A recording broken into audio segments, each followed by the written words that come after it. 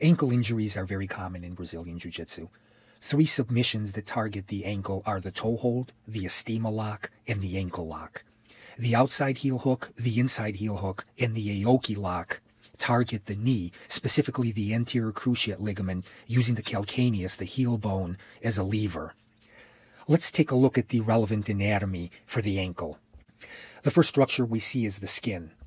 Underneath the skin, we have several layers of muscle, and then we have the bony anatomy of the ankle. Relatively speaking, the ankle joint is a stable joint compared to other joints. It is made up of three bones: the tibia or leg bone, the fibula, the outside leg bone, and the talus. It is a relatively stable joint because it has a roof, primarily the tibia, a medial wall, an inside wall, the tibia, a lateral wall by the fibula, and a floor, the talus. Much more stable than other joints. The toe hold and the estima lock target the ankle primarily through forced inversion, forcing your opponent's toes toward the midline of his or her body. The primary structure that is targeted in this attack is the anterior talofibrillar ligament, which connects the fibula to the talus. This is the primary ligament that is injured during a toe hold or estima lock. The ankle lock primarily targets the muscle and tendon of the tibialis anterior and the extensor digitorum longus. There are three grades of injury when we are talking about ligaments or tendons. A grade 1 injury is a small, soft tissue disruption, little micro tears. It can present as minimal swelling, mild tenderness, no instability, and most often the ability to bear weight. A grade 2 injury is a partial tear. Often there may be an audible pop with moderate swelling, moderate tenderness, and a feeling of minimal instability. A grade 3 injury is a complete tear. You will hear an audible pop with major swelling and tenderness and the inability to bear weight.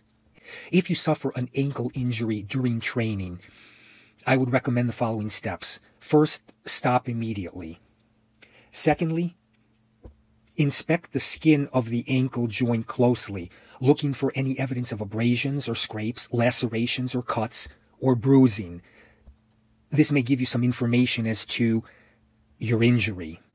If you are unable to bear weight or hear a pop, it is advisable to go to the immediate care center and undergo an X-ray, a plain film of the ankle, to ensure that there is no fracture or dislocation complicating the injury. As far as physical therapy, there are four main phases of physical therapy. Phase 1, decrease pain and inflammation.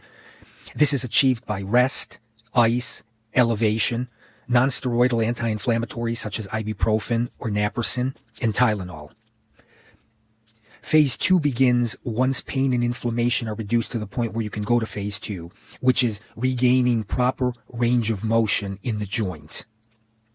Phase 3, after range of motion has been regained, is regaining proper strength throughout the proper range of motion in the joint. And phase 4 is a gradual return to activities. General timelines for a grade 1 injury: 1 to 14 days to return to activity. A grade 2 injury can take 3 to 6 months to return to full activity. And a grade 3 injury can take up to 12 months, even when undergoing a surgical procedure to repair the ligament or tendon. Always discuss any injuries with your personal physician, and always seek out the services of an experienced sports physical therapist.